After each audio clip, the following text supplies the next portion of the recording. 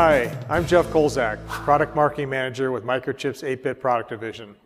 This video will show the fundamentals of operation of the Complementary Waveform Generator, or CWG.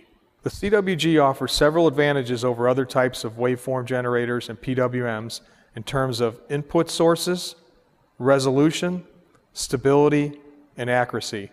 The CWG can be used in motor controllers, fluorescent ballast control, and for applications requiring more precise half-bridge control, full or H-bridge control, and independent rising, falling edge deadband control.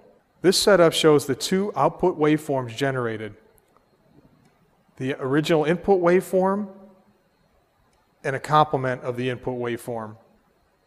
The first demonstration is showing the rising edge control of the original output waveform by adjusting the CWG rising edge deadband control register. As you can see, by changing the register, the rising edge of the original waveform can be adjusted in and out relative to the falling edge of its complementary waveform. The second demonstration is showing the rising edge control of the complementary output waveform by adjusting the CWG falling edge deadband control register.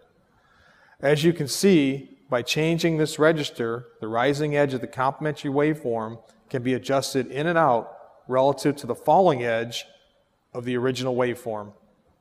These features, along with selectable input sources, selectable auto shutdown sources, and output polarity control, make the CWG ideal for half-bridge and full-bridge control applications. For more information on the CWG, please go to microchip.com/CWG.